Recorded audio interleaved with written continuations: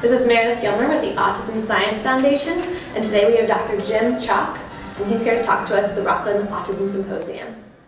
Hi, I'm Jim Chok. I work as a behavioral neuropsychologist for Melmark, Pennsylvania. Would you mind talking to us about the biological link between OCD and ASD? Sure. Researchers have found that there's a strong biological link between individuals with autism who have obsessive-compulsive symptoms and their relatives who may or may not have autism. So there's an increased incidence of obsessive-compulsive symptomatology across generations and first and second degree relatives. Great. Do we know why this exists? Well, they're currently honing in on particular genes and locations on genes which seem to confer risk for developing obsessive-compulsive symptoms. So most likely there's probably some shared genetic factors for OCD and autism. Great.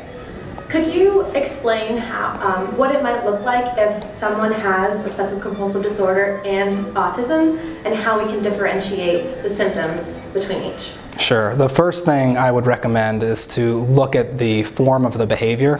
So there are certain forms of repetitive behavior in children with autism that don't look much like obsessive-compulsive symptomatology, such as body rocking, finger flicking, hand waving, those types of behaviors.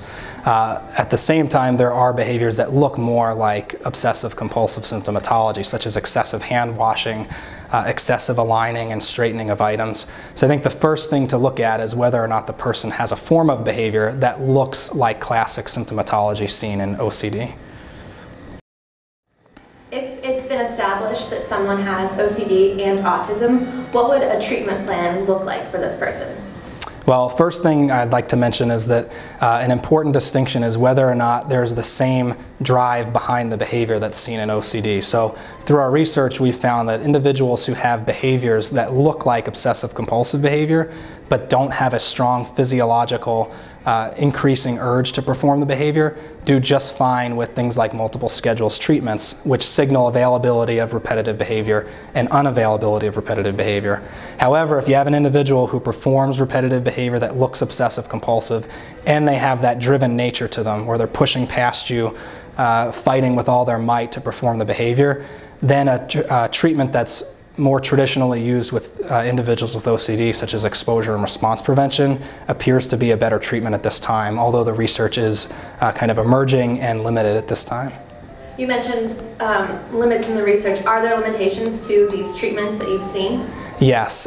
In terms of the more traditional treatments for repetitive behavior, the signaling availability and unavailability of reinforcement or access to repetitive behavior is problematic because the individual has difficulty, if they have OCD as well, discontinuing behavior once it's started. So once the ball gets rolling, they have a very hard time stopping. So any signals that someone else might give them, they may not be as likely to respond to those signals. Another limitation is that OCD is conceptualized as a disorder in which increasing urges or discomfort precede repetitive behavior. So in the example of checking, someone may leave their house and feel like they need to check the lock on their door, and it's a sense of dread that compels them to go back and check the lock, so a relief. So we really probably wouldn't want individuals such as that undergoing treatments where they earn access to perform behaviors that really just relieve distress. The better option, I believe, in that case would be to try to just relieve the distress so they don't feel compelled to perform the behavior. So those are some limitations for the more traditional treatments for repetitive behavior. For exposure and response prevention, if you're working with a patient who can communicate their distress, you would explain the treatment to them, be able to walk them through why it's important, say, to make your hands dirty and then not wash them.